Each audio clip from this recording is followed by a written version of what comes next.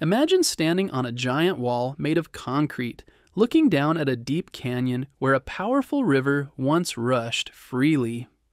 Below, the Colorado River now flows calmly through the desert, while above, a huge lake stretches into the distance. The sun shines on the smooth surface of the dam, and a breeze carries the scent of warm rock and water.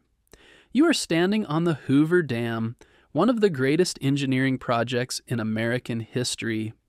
The Hoover Dam is located on the border between Nevada and Arizona in the southwestern United States. It was built during a very difficult time in American history called the Great Depression. In the 1930s, many people were out of work, and the country was facing serious problems.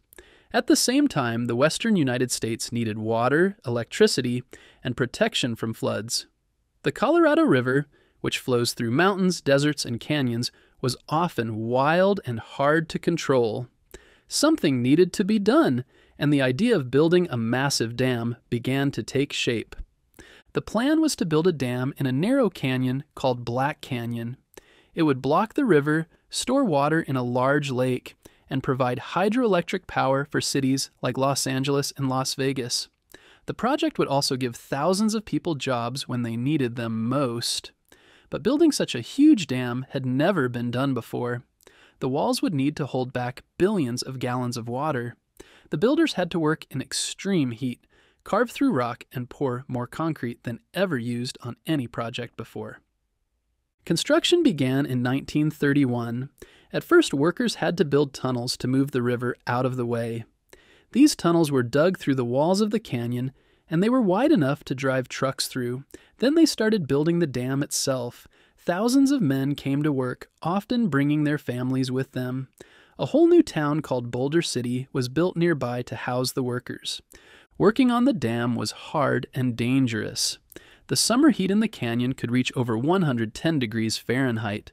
Men used jackhammers, explosives, and huge cranes to move rock and pour concrete.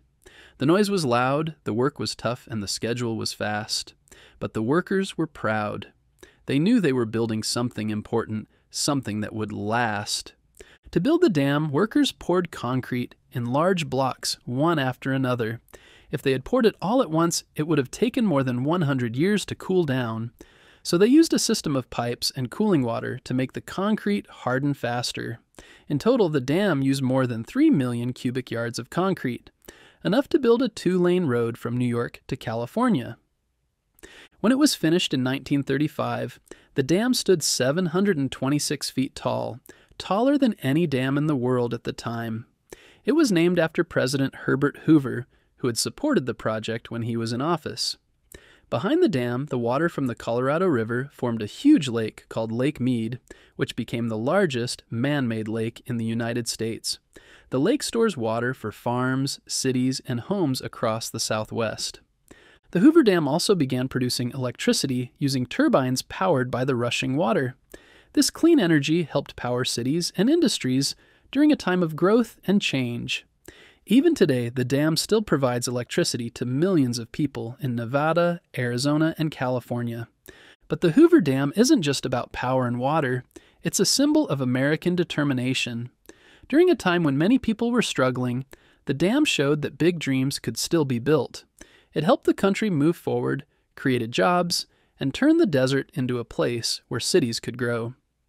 Visitors from around the world come to see the Hoover Dam. They walk along the top and look out at the massive wall holding back the water.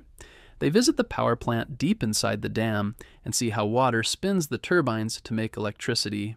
The dam is also surrounded by desert beauty, rocky cliffs, blue skies, and the winding river below. The Hoover Dam has stood strong for nearly 90 years. It has faced floods, droughts, and time itself.